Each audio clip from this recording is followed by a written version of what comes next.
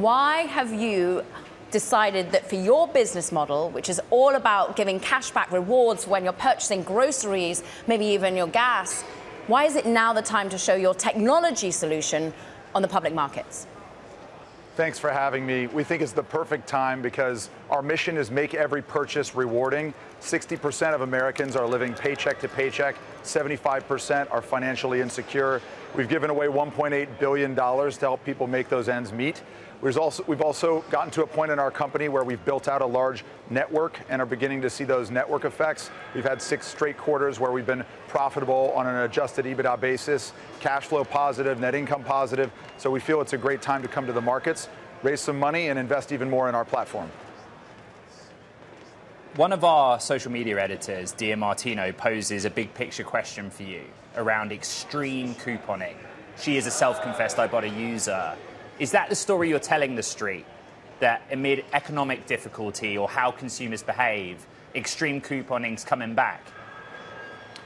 It's true that there are certain people who we like to think of as professional savers, Ed, on our platform. Our direct-to-consumer app has 50 million registered users. Many of them are proud extreme savers. However, it's also important to note that we power the first ever manufacturer offer cashback program for Walmart, for Dollar General, for Family Dollar, for Kroger. And these are much more everyday purchases occurring from people with a lot broader type of background, not all of whom are shopping to the sale. They're encountering these offers as they're searching for products online, as they're building a basket, and we're able to move markets for the largest brands in the world. So it's a combination, but I do think that in environments that are like this one, inflationary, as well as everyday environments, it's always something that's relevant. You know, people shop for groceries 1.6 times a week. 87% of Americans use at least one coupon a year on their groceries. So it's not a discretionary category, and it's relevant in all climates.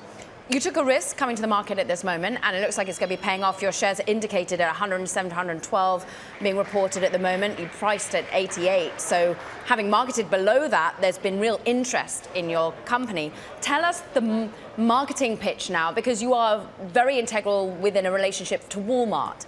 Can you therefore get other big grocery practitioners on board? Can you white label for others out there at the moment? Absolutely, Caroline. We've already begun to build a network with Walmart at the center. They are strategic investors in Ibotta, but we also have Kroger, Dollar General, Family Dollar, Exxon, Shell, and AppCard, which represents over 300 other grocery retailers, using our network to pull in rewards content on a white label basis.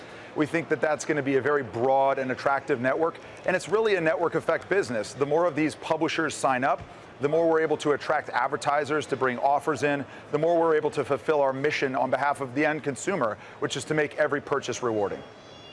Bryan, what's the Ibotta AI story? That's right. AI is critical to the future of Ibotta. We are really helping to create a next generation platform for what we call performance marketing, meaning we don't charge for impressions and clicks. We only get paid when our clients sell a product. They want to put the right offer with the right amount in front of the right consumer at the right time. Gone are the days of your grandmother's coupon. This is not a one-size-fits-all solution. The level of sophistication we have is because 45% of our 800 employees are technologists, and we've been doing AI for years, using it to find personalization algorithms, machine learning, and we'll continue to invest in that, Ed.